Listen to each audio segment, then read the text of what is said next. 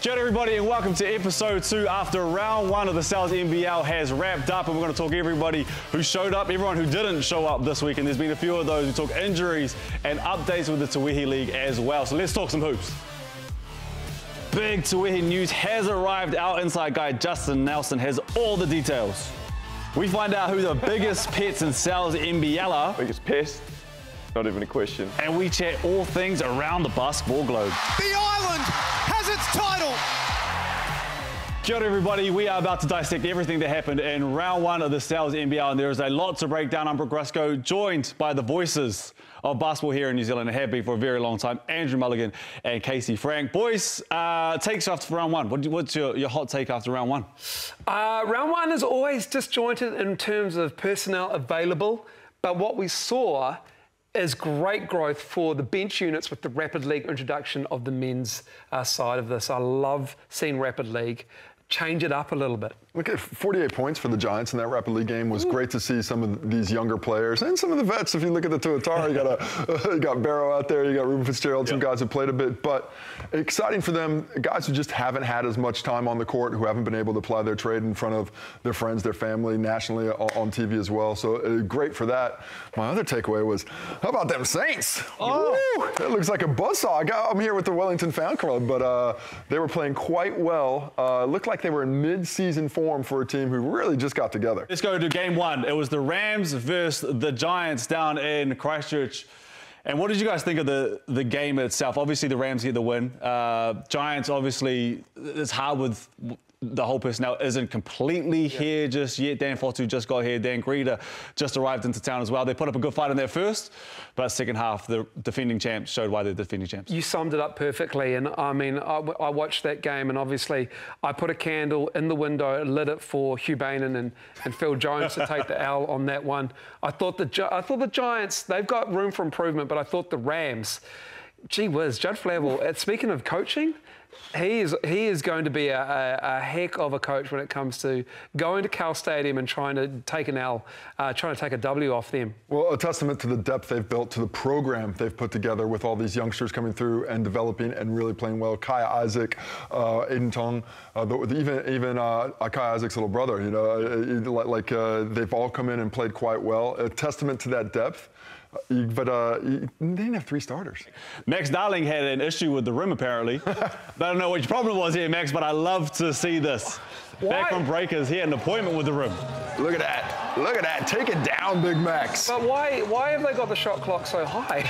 So you can see it. But also, that is strength. Woo! Just pulls it down. That's Shaq against the Suns early on. That is him pulling it down in New Jersey. Remember those days? I definitely the Orlando do. Magic. Hang on a little longer. I definitely do. Remember that? And like the whole stanchion gave way? That's a big boy. Hang on a little longer. There you go around the world. But it's incredible to see Max back. Had obviously a big season with the Breakers, and he learned a whole bunch there. And a big win for them to start the season. Speaking about starting the season, I want to give a big shout out to the Fire. It's their first game. They're playing at home. Crowd was good. They took on the Hawks, and man, they look good. They gave them the business. They won by. It ended up being 21, but it could have easily been 24 if it wasn't for the Jared Kenny Heath. I'm wearing this. Congratulations to the Fire. I had them finishing last. I had the Hawks winning in my round 1 picks. Like, they came out, and Matt Lacey, congratulations, you did the job. That was the only highlight I can remember for the Hawks of that game. They had a few others. Keanu Rasmussen played quite well. He's good. I like him. I think Josh Roberts is going to be a solid import. We'll see about Southern, how that works well. But I really appreciated the way that Phi came out, had a great presentation on that first night. I was down there commentating from the sidelines. It was a really great atmosphere, and nice to see that come to fruition. Cruz Perot Hunt looks the business. Yeah, and you have to celebrate, so shout out to the boys for doing this one. But Matt Lacey, head coach, congratulations, but he got the business after the game. Check this out.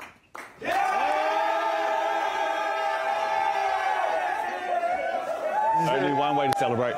A lot of the guys in that locker room he's coached since they were young fellas at Rosmini. You know, he's built great relationships with players across the country as a developmental guy. Now getting his chance on the big stage, and you can obviously tell his players like him.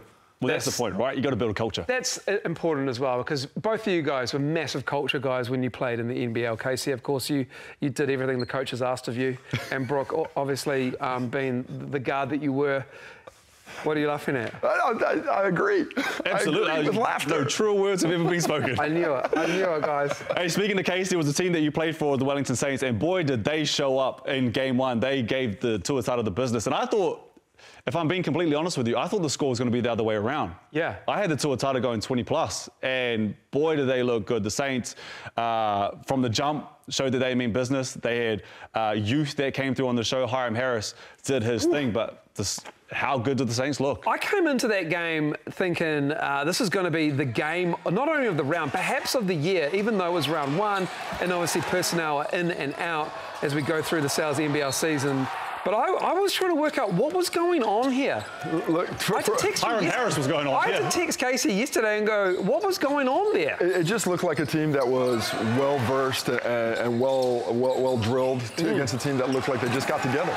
And speaking to some of the guys afterwards, I don't think the Tuatara are quite as deep in their planning of the season as they need to be. You know, some guys came in late, but that Saints squad was ready to go. You know, speaking to some of the guys in the Saints, Zico is already in mid-season mode. He is pushing the tempo up from start to finish. There are no days off for vets in the Saints camp. One for the commentary crew, don't ask Zico close-ended questions.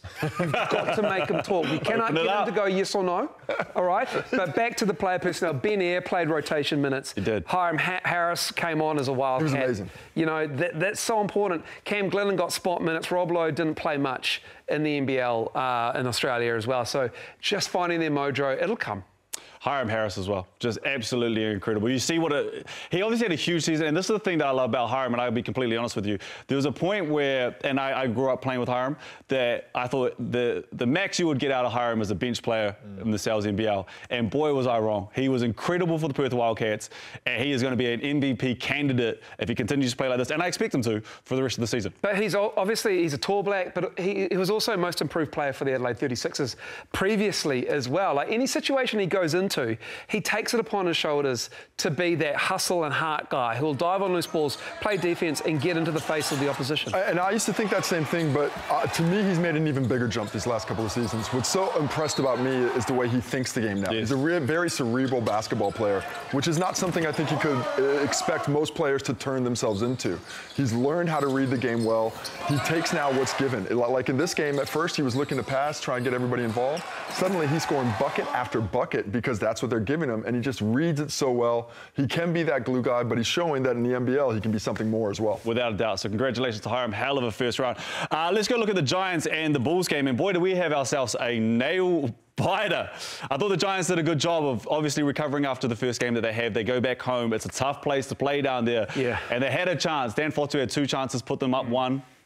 They come back down, they get a bucket, and then he had another chance to win it. I'm going to run out of candles if I'm lighting these. Another one for you, Phil, and our commentary crew. But, I mean, that's the game that got away on them a little bit. You've got to protect home court. No matter what league, what level, you have to win at home. And the Bulls were loving the fact that they picked one up on the road. And a talented Bull squad that I think were probably pretty fortunate to sneak away with that win. To let the Giants come back and take control of that game. Just absolutely phenomenal performance by Mohammed. The way that he played 34 points in 34 minutes, including the game winner. You never know what you're going to get in this league. Like you look at all the YouTube highlights you want, but then you need to see the eye test. And some of the eye tests, can't fake the fun. You can't. And Mohammed, he passed the eye test really well. Boy, did he. And he's not scared at the moment. You might have seen the meme going around of him staring at Colin Sexton. And I have not seen that. Is that him? Is that him? That is him at the free throw line. I remember that meme. Smoke, and I'm here for it. That's one of my favorites, especially because Colin Sexton really turns it around on him after a little bit. But I appreciate the funk. I appreciate the flavor. He's got a lot of it. Hey, speaking of flavor, if you missed this dunk was incredible in the Rapid League. Oh, you got to watch the Rapid because you got dunks like this from Caleb Chamberlain. Take him on, big boy. He went to the upper room. Took that elevator up to 15, dropped everybody else off at 9. That is phenomenal. Now, it's not quite Tom Chamberlain, Mark Jackson. It's got that Tom Chambers feel. But that is Tom Chambers. But that is like, you hit that body, right? I need to ask you guys because I just pulled the mini tramp out at school. Okay, so it's the dunker. Let me take care of this. You have more time than you think. You get up there and I say this like I did this all the time, but you get up there and you have all the time in the world. You could take a picture and then you watch it back. You think, why didn't I do more with that? But it's the time stops for you while you're up there. And he was the Westside Blitz preseason dunk champion as well. Had a dunk viewed on their website, on their Instagram, over 600,000 times last time I checked. So. Get up. Hey, if we ever need to know anything in the Sal's NBL, there's one man who knows more than all of us, and that is Justin Nelson, the GM. Here's our latest updates. Well, big news for Tauihi basketball Aotearoa. Groundbreaking in so many ways. The women will be paid double what they were in season 22 and 2023. Remembering that when Tauihi started, it was on the back of pay parity. So a huge pay boost for the women. Two other big announcements in Tauihi. Expansion 2025. 2 international teams set to join. Australia, Southeast Asia, those regions being looked at the moment. And starting from later this year, the season will move. Open space, October to December, uncluttered. A lot more attention coming the way of Tauihi basketball Aotearoa. Huge announcements. So much great news to come out of Tauihi this year. Justin joins us on the couch. Justin, where do we start? Because great news across the board. Is it the money?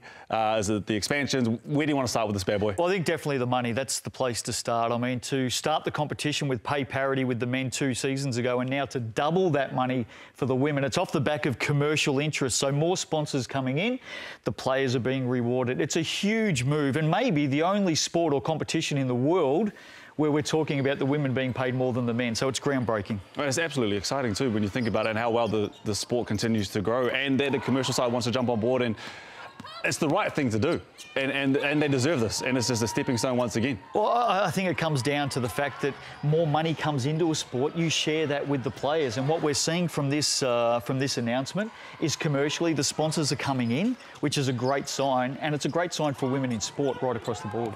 Yeah, and also means that it sits in a window where there's no WNBA. We're getting the opportunity to have a lot more talent come in. Obviously, Europe is going on, but then it means that there's another professional league where eyeballs will be on, and that's important for not only fans, but scouts. But I also think for the players, the way that season will cycle into where changes are made at a higher level in Europe, and possibly even open up some opportunities for NBL 1 for these players, so they can play here, they can prove themselves, they can go on to a different level if their talent and their play has predicted that. Just a great opportunity, I think, most importantly for the girls themselves to be able to play at a high level, to be paid fairly for it at a point where they may not have to worry about working a second or a third job to try and get their basketball career going. It's fantastic. It's definitely key. I mean, we're talking the money here on a pay scale across the world. Tauihi now has the chance to be a top 5 league in the world. Players are going to come for this, there's no doubt about it. But importantly, Kiwis are going to get rewarded. We're going to see them progress and develop, be paid to spend more time playing and training on the game that they love, that they're professional athletes, they're elite. It's a win-win all round, no doubt. Does this mean that they're going to make more money than the boys? Well, what are we doing? It started as pay parity 2 years ago, so you do the maths and put it together. The answer is yes. Okay, I'm here for that. I had to let that sink in for a second, but it's huge. That is huge, and you make such a good point with our girls are going to get so much better. You bring in the WNBA talent, you can only get better with the talent that is coming through. There he is, Mr. Iron sharpens iron. Yeah, well, 100%. You know, if the better the players you're playing against, the better your outcomes are going to be, especially for this next generation of basketball. Certainly it's going to help the women who are already professionals, but when you're talking about the wider training squads, the ladies who are on the Rapid League teams who will be training every day against top flight professionals, understanding how to become a professional, I think the way this is going to lift the women's game in the next 10 years in this country is going to be phenomenal and groundbreaking. The other bigger announcement here is expansion in 2025. Yeah. 2 international teams joining this competition. Now, at the moment, lots of conversations around Australia and Southeast Asia. Amazing. But the news is 2 international teams joining Tauihi in 2025. I heard that Sky were going to pay for Team Jets as well to travel. Like, this is good stuff, Justin. Well done. Well, you're a trained pilot. Yeah, I can certainly crash and burn. Don't start that rumor because I will have to deal with that rumor with players coming my way wondering where the private jets are. Okay, so that's not happening. The Jets. No, definitely not. But just the fact that we're now going to be seeing and playing basketball through the Australasia or Southeast Asian region every week through the Tauihi season, and those teams coming here as well. I mean, that's huge, massive. And there already is a lot of interest in basketball in that part of the world for a number of reasons. We have great follow-through on our websites, on our social media platforms in Australia and in Southeast Asia, and this will just lift that. Without a doubt. Hey, Justin, thank you so much for coming through. Appreciate you. We'll see you next week. Cheers. Now, as the season continues, you get to know everyone a little bit better. You get to know the ins and outs with everybody, but also someone can be a pest on the team. There is always one, and if you wanted to know who, here's some of the candidates. Who's the biggest pest in the team and why? Biggest pest? You'll interview him in a couple of interviews, I believe, but Put Carl in there. I'd say Carl in too. just always on you, bro, you know, never quiet. Deez is just, you know. I haven't noticed Carlin being a pain in the arse at all. I'm not sure what the guys are talking about, so... He's the biggest pest. That answer probably has a few alleys you should go down. Definitely Jeffrey Thompson. Jethro Thompson. Jet Thompson in our team. Tomingy. Sam Dempster and Tommingham. Their comedy is starting to ripen like their bodies. It's James Matthews, just because he's just looks like a rat. It's definitely Campbell Scott. That guy's a little mouse. Well, the biggest pest would be Simon Lafayette. Simon. I'll have to agree with Simon Lafayette. Simon Lafayette. It's definitely Josh. Anyone that's still a teenager. Biggest pest? Not even a question. It's no question. No question. Kai is probably your front runner. Kai Isaac. Kai Isaac. There's quite a few of them, to be honest. Cam Glidden. Probably Josh Ledger. Yeah. But also Rob Lowe. Ruben Fitzgerald. Asked for a ride to training every week so he could save some cash. Paul Ledger. Probably a guy from his older brother, but... Come on, bro. I know these Breakers and Melbourne contracts are worth more than I've ever earned in my life. Hey, you take me to training, man. But yeah, also Cam Glidden, don't forget about that. He's a creep. I promise you I'll play with Ruben, and he has to be the biggest pest I have ever played with in my entire life. I promise you that, man. Let's go around the room. Actually, let's do a 3, 2, 1. Who's the biggest pest on the couch? Oh, it's Casey that's not even fair. 3, 2, 1. That's not even fair. Casey Frank. We know how that's going to go. You guys are biased against me. We've worked with you for years. I mean, I can't really argue. It's Casey, right? It's got That's why we love him. It's lovable. Okay. It's endearing. Yeah, we'll go with that. Yeah. That sounds Love good. you, man. Thanks, guys. Well, speaking of being a pest, these guys were absolute pests in the side of Melbourne United all year long, and boy, did they show up in Game 5. They actually showed up all series long, except for probably Game 1. But congratulations to the Jack Jumpers, who are the NBL champions for 2024, and boy, do they deserve it. In their third season, incredible performance. I think from games 2 to 5, the total margin was 11 points of the games, which is an incredible stat. Melbourne led for 62% of the series. When you think about that, it's incredible how well coached and drilled that unit and balanced. You said to me, I thought it was going to be 3-1 Melbourne. You said to me, I don't know, man, that's a balanced Jack Jumpers squad. Well, they're just tough, and they're physically tough. They go out, they bang, they throw things away, but what I think really came through in the finals is that they're mentally tough as well. There was no deficit that was too big. They were in no position where they ever looked flustered. If it was good, if it was bad, they were just taking it, rolling off their chest and go. I love the way McVay played. Deserved acknowledgement of what he's done in the finals and possibly lifting his play to get to a higher level. I mean, this is a guy that Sam Vicini, one of the draft Knicks for the NBA that's based in Australia now, he's been praising him, saying this guy needs to be on an NBA team. Yeah. He's got that kind of glueness and his skill set really fits. But just so impressed with what Scott Roth has brought there. And, you know, you mentioned it on Twitter, a little bit of that Mick of Vacona flavor. The Mick of Vacona fingerprints are all over that because Scott Roth is the perfect coach for a team like that. Like they've got ugly uniforms. It's an ugly state. It's them against the world. Aussies don't like them. They've got a siege mentality. Jordan Crawford had 27 at the half. Sean McDonald, I mean, they had to go 3-guard rotation just to make sure that Ely and Daly didn't lock them down. It worked. McDonald is their version of the next star. That's what Scott Roth said. He's on a DP contract. I think he had 13, 13, and 14 in the last 3 games. Yep. Like, that's perfect. And Magne obviously playing through some issues, the toughness that he displayed as being the only big that they could really count on and play. I'm just so impressive as a collective what they were able to do because you look at, there's quite a few other teams in the league that I think you would look at position by position are more talented than they are. Without a doubt. But how can you beat Hook Porty and JLA. Yeah. And when Marcus Lee is out and he was hampered early on, Magnay kept getting foul trouble and he was out there on the floor. And they hung around. Great grind and want. They really do remind me of the Perth Wildcats teams and the New Zealand Breakers teams from the 10s that just would beat you up, do whatever is necessary, and in the end just come away with the win. Well, that's ironic because they had Mika Vakona and Scott Roth. Fingerprints all over it. Now, I want to take a look at the celebrations really quick because they deserve it. The airport, they showed out for these boys when they won. But my question off the back of this is they've got the monkey off the back now. Yeah. Can they win 2? Can they win 3? Can they win 4? Because I don't see why they can't if they can keep this group together. I thought Jordan Crawford was too small. Yep. I thought you can't win. You can't win for 4 games. Yeah. I thought you can't win for 27 points in the first half. That caused the Melbourne United to go in and go, how do we stop him? That just opened the floor up. Milton Doyle was quiet until he needed to step up. And you talk about can they keep doing it? Are they going to be able to keep going with this?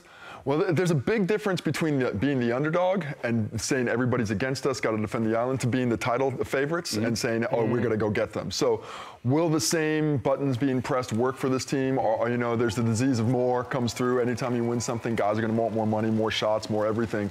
But for now, enjoy it. Enjoy the offseason. Yeah. You can choose a finger to go to the rest of Australia who is telling, not thinking that they were good enough, and enjoy it as long as it lasts.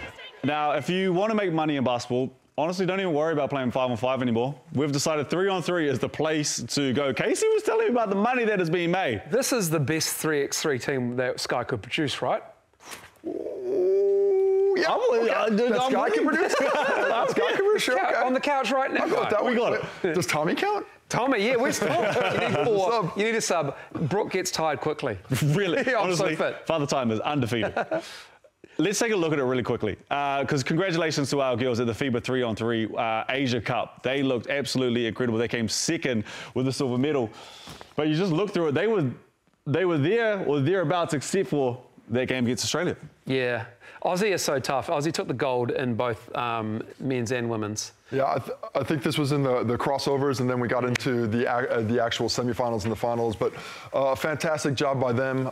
It's an up-and-coming version of the game. A lot of eyeballs around it. And it's an Olympic sport. Becoming more and more professionalized, in particular in Southeast Asia. And you mentioned the money. I mean, people are making hundreds of thousands of dollars doing that, playing seasons over there. So great opportunity for the women. Esme Goldrick played very well. Ella Fotu, great to see her back coming off a knee injury.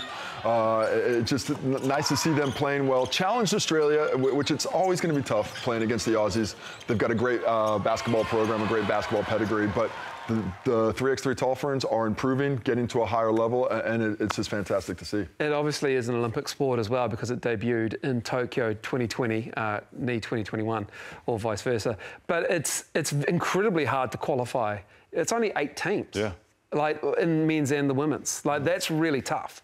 So for New Zealand to be there and thereabouts, there is a long way to go to get into Olympic qualification, but this is a great start. And if you like to shoot the ball, this is the game to play. You got the green. Everyone's got the green light to play. We have to be a massive shout out as well to Sian Ropati. She was in the tournament team for this tournament, and she was just absolutely incredible. Yeah, she's lifted her game. I think the last couple of years, she, was a fringe Tall Fern a couple seasons ago, years ago. But I think she's more, she's consolidated herself in that spot. I think a bit more with the way she's playing. Great strength down low and very skilled as well. Mongolia. Mongolia was 3x3. Who would have known? Who would have known? Mongolia. Who would have known? Hey, it's the first battle between us commentators is who is going to win the tipping ladder this year. And let's just take a quick look. First of all, who picked these photos? I think it's Taylor. Because that is disrespectful. Absolutely disrespectful. But I've trimmed my beard since then. Grow the hair out, though. You switch it around, right? Switch it around. Shout out to Crystal, though. Crystal and Tom are holding down with 6. Casey looks like Taylor with 5. Casey looks like he's a villain from a Guy Ritchie movie, actually. That wasn't my villain stage. There's no doubt about it. Tom and Crystal got 6. Unreal. Hey, let's take a look at the feature game that we have for the Sal's NBL for round 2. And we're going to talk about the Rams and the Bulls, which is an interesting one for me because they both got dubs. It was a tough way about going about it for the Bulls, but they have a squad. We know what they have on paper. They got it done, and sometimes in round 1 you just kind of have to get it done. But both teams coming off a big win in round one. What is your take on what you expect to see between the Rams and the Bulls? I'll be interested to see if the Bulls can counter the real size that the Rams, or swap that around, if the Rams can counter the true size that the Bulls have with Sam Timmons. The way he's rebounding the basketball and what he can do around the rim, combined with that shooting, you have to respect both areas. They're also a team not at full strength just yet, but it will be interesting to see in a tougher test, I think, against the Rams, how the Bulls react on their home court in the home opener. That is going to be fascinating because I always lean towards home court advantage. Mm-hmm. And a Sunday afternoon game in Franklin's is always loud. But Judd Flavel was always so well prepared. This is a new coach, a new team with the Bulls, new personnel. They got a great win on the road. That'll give them confidence.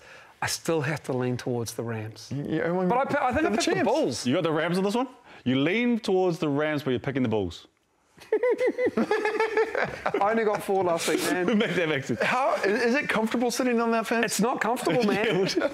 It's not. It's a chain link fence as well. Okay, so you got really quick before we go. I think I'm going to go with the Bulls. I like the Bulls in that one on their home court because of the travel and with the Rams not quite at full strength yet. I'm going Bulls because I have to see them more in the season than the Rams. I'm going to lean towards the Bulls, but go with the Rams.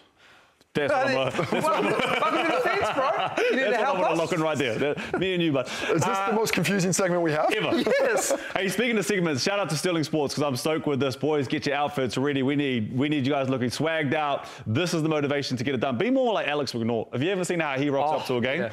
He will wear Harry Potter outfits, game of Spider-Man, Star Wars. Yeah. We were looking for outfits. We're looking for whatever you can put together. Maybe talk to your social media team and say, hey, I need this posted up, but we'll hook you up with some goodies, all thanks to Sterling Sports. All right, we have to get up out of here because there is a game next. That is episode 2 of Sal's Hoop Heads. Done and dusted. Enjoy. The Sharks and the Jets are coming up next. Woo-hoo.